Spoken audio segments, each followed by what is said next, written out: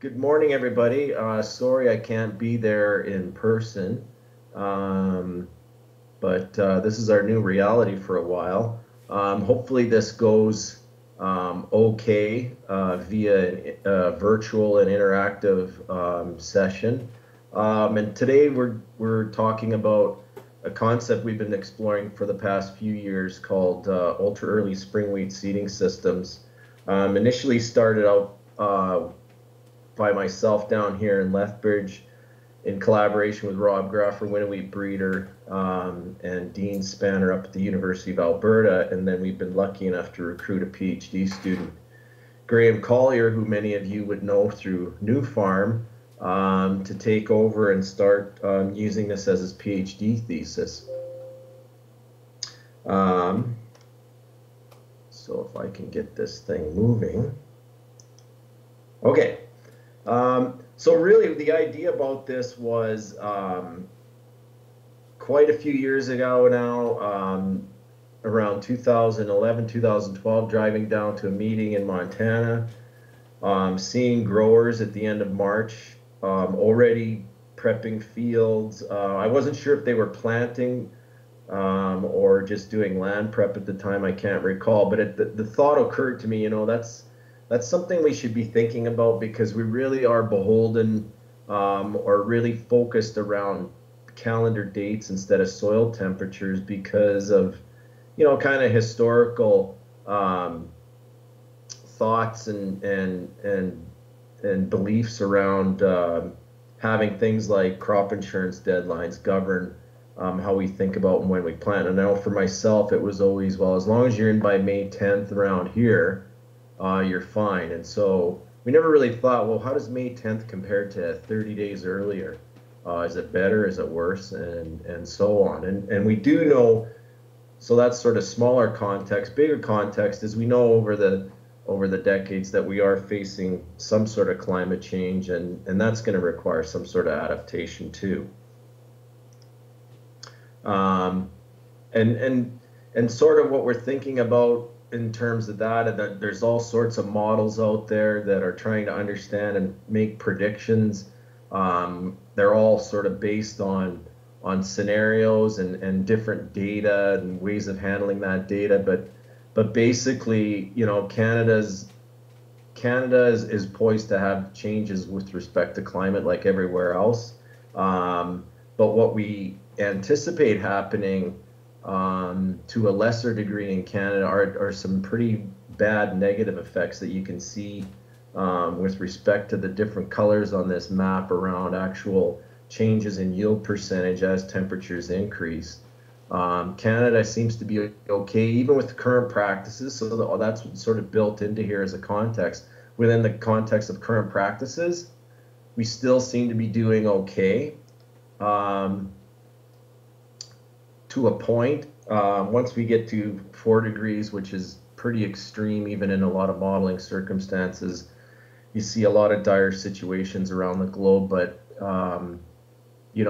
we're starting to lose a little bit in that scenario for sure. But again, that's under the guise or the understanding that we've done nothing in terms of adapting to that new reality of climate change. And then this is simply just a different take on that. But some of them, this one being an example, if there wasn't any major change with respect to CO2 levels, Canada is one of those areas in the prairies, those northern latitudes wouldn't suffer quite as badly. And some even say that it's possible you could enjoy even a net gain. But the reality is, even in today's era, some farmers are saying, even from the time I started farming to now, I could be seeding way, way earlier. And so that's one generation. And so I think, Don Bowles from Three Hills sort of put it quite succinctly. It's not like he's a cheerleader for climate change or what's causing it. It's just that's his reality. And then other studies around the provinces from a Canadian context, based on data to date, climate scenarios for Saskatchewan, for example, 4 of 7 indicate that there's possible decreases in wheat yield. So the background of all this is certainly time to start thinking about a different way, perhaps, of trying to mitigate against that and adapt against that. And this is one strategy we decided to explore.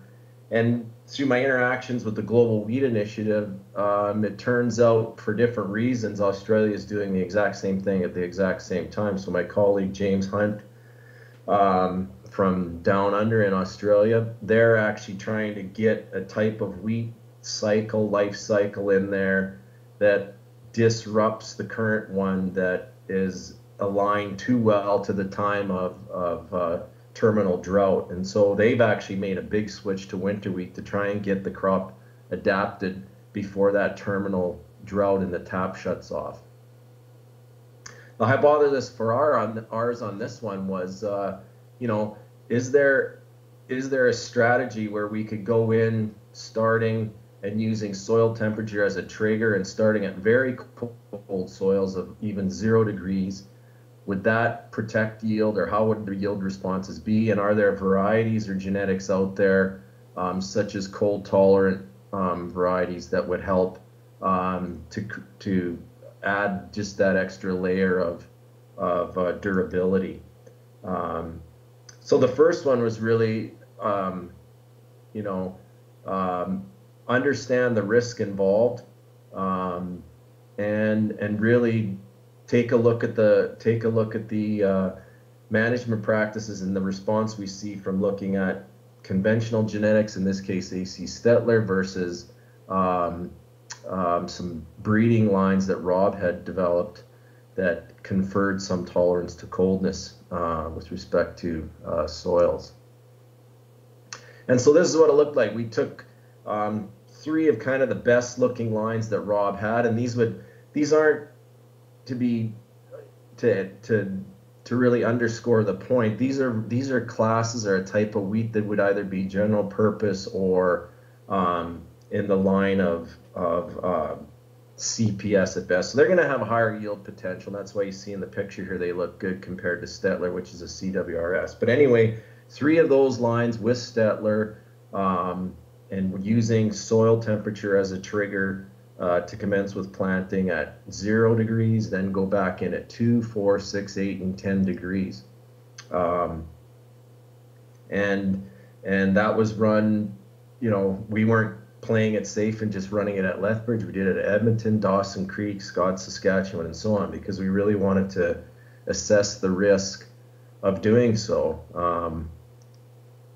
And this table here kind of underscores the kind of risk that you could face. The very first year we did this, the trigger to go in at 0, the date associated with that in Lethbridge was March 6th. And following seeding at that particular time, we had 37 days below 0. So I was pretty convinced that would actually negate any advantage of going in early. In fact, probably lead us to conclude that you couldn't do it. But the responses we've observed to date were somewhat surprising. And this is kind of the reality that we started to see.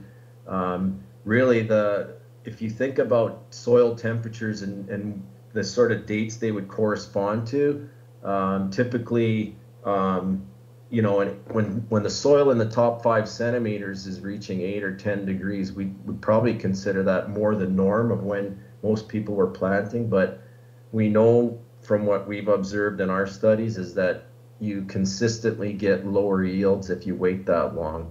And generally in this particular slide, where you have your yield on the y-axis and a proxy for stability along the x-axis, this coefficient of variation, anything in that green box is good. And as you can see, most of them are averaging 2 degrees, 4 degrees, 6 degrees for the most part, and not too many 8 or 10s in there. And the yield, the fact that Stettler's down lower isn't too much of a surprise. It's below average yield because those lines are basically CPS or general purpose and higher yielding. But you should note to the left of the red box and closer to the y-axis, Stettler planted at 2 degrees is giving, out of all the other scenarios with Stettler, the most stable yield. So that's a pretty important consideration given the types of conditions we can face from year to year, field to field. And really the conclusion from the first experiment is that going in that ultra early had no negative consequence with respect to yield. We basically protected yield, but we were in earlier, and so all the advantages from being in earlier were reaped, and waiting, there was just no point to it. So our proof of concept is achieved, and then the second phase to this was studying just the more systems to it. So now we're really, honing in on a genotype by management system within an environment of cold soils, where we're looking at 2 different seeding rates, below average seeding rate of 200, what I would call what used to be a high seeding rate, but I think we've now convinced everybody with spring wheat that would be sort of the conventional seed rate of 400 seeds per square meter or 40 seeds per square foot. We looked at the 2 lines that are cold tolerant, and then we planted them at either 1 inch or 2 inches deep, and running again in ranges of 0 to 3 for our first ultra early, comparing that to 5, 7.5, or 10 degrees. So each time the soil reached that, we went out and planted all the treatments described above. And so this is what it looks like if you can see this picture. These are the guys actually, yeah, in 2016, the date associated with the first trigger of 0 degrees to go out and start planting was February 16th. And so in our case, the genotype are the cold tolerant spring wheats. The environment is planting into cold soils, and the management is a function combination of seeding rate and seeding depth. And so what happened in relation to the results that we found with this one? Well, not a whole lot of difference with respect to seeding depth responses. Probably slightly more positive responses with going in shallower than deeper, but definitely the earlier the better with respect to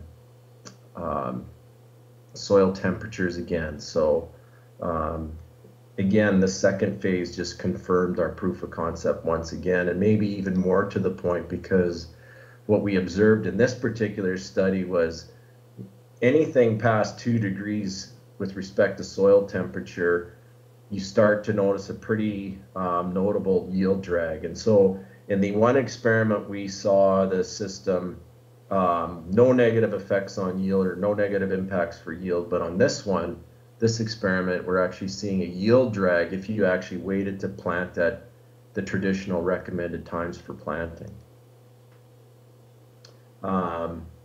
And basically that's what this slide is summarizing. Now, this slide here is just to underscore the point that we're not being naive or academic about this. We're trying to build worst case scenarios.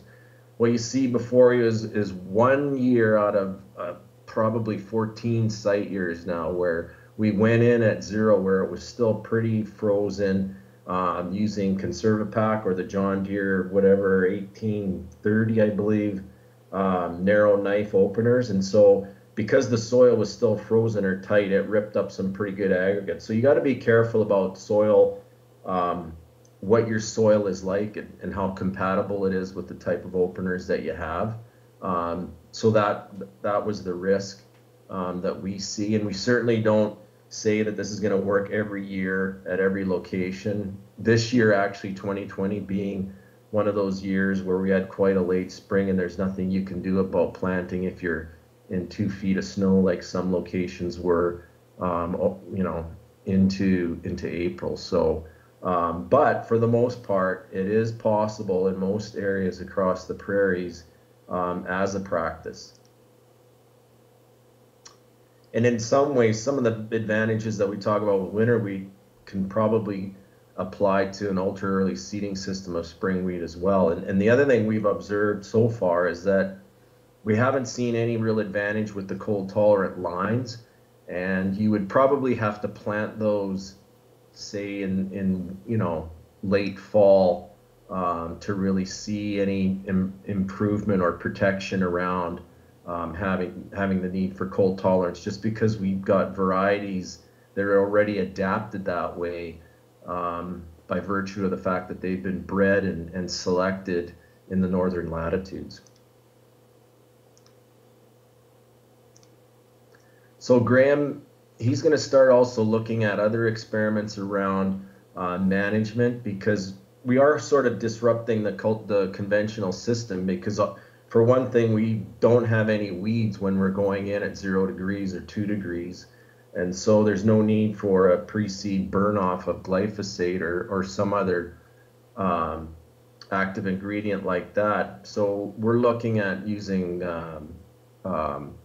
pre-plant residual herbicides like pyroxasulfone and so on, in hopes that that's a good alternative.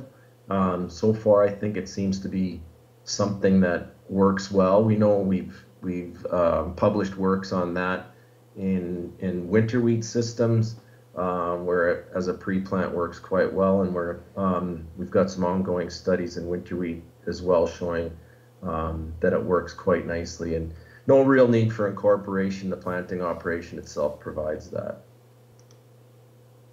Okay, and just a last comment about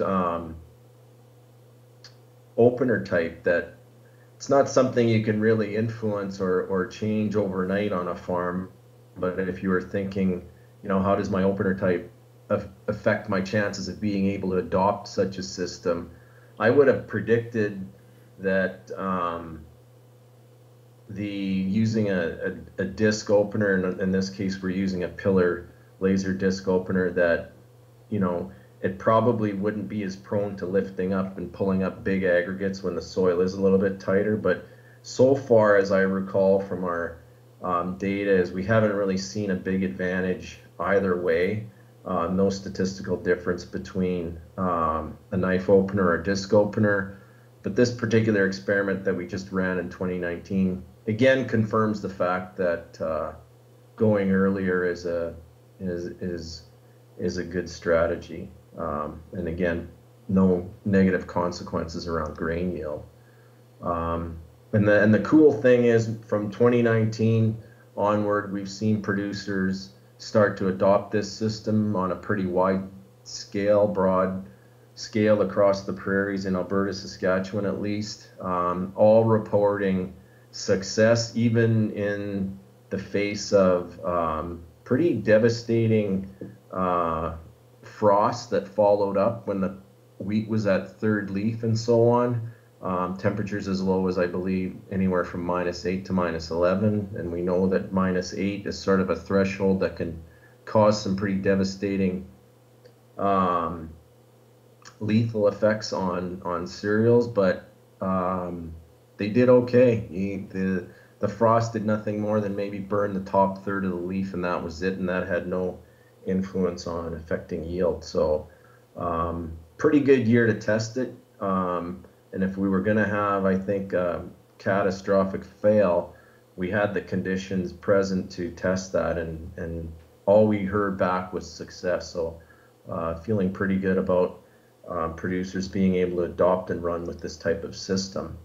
And if you can see this is just the page of funders, Alberta Wheat, Western Grains, Alberta Innovates, and In-Kind through our affiliates.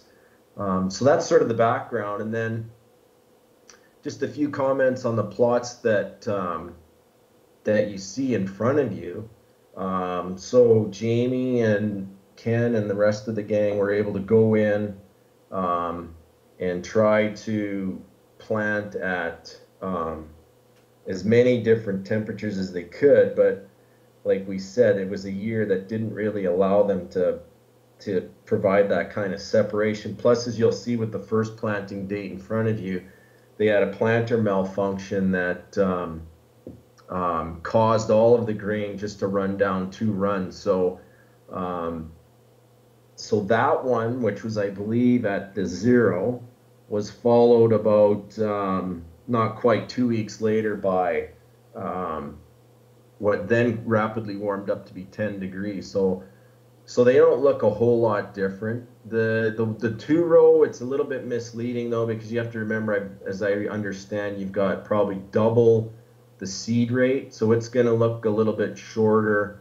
and stunted that way. And in terms of competition, there could be stuff going on that would be um, sort of causing some negative effects. That's a little bit too much competition around resource um, allocations and competitions for those uh, resources. And so that said, though, you can see in front of you, they still look, those two look superior to what followed. And what followed was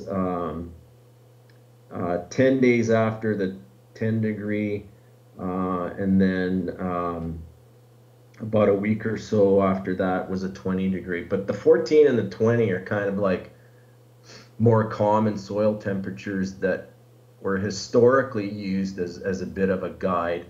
Um, and you can see in front of you that definitely probably wouldn't set you up for the kind of success that we're seeing with going ultra early. So really the big story around this whole project is that the absolute latest you should be waiting is when your soil in the top 5 centimeters hits 2 degrees. It's not like you're going to suffer some super negative consequence if you wait till 6 degrees, but the sweet spot is definitely starting at 2. The reality is you're not going to see a big difference between the range of 2 degrees to 6 degrees, but the other reality that we're seeing is you could probably start at 0 and be just fine, provided that the ground wasn't frozen stiff like you saw in the one picture that we experienced in one out of what is now, I believe, 14 site years or so. So I would definitely be moving and getting ready to roll at 0 to 2 degrees rather than say a 6 to 10 degrees, because as you know better than anybody, once you do get rolling, that could be there could be even a further delay if you have some sort of malfunction or unplanned scenario pop up in your face during seeding. So I think what I would do is I would end it there with my canned presentation.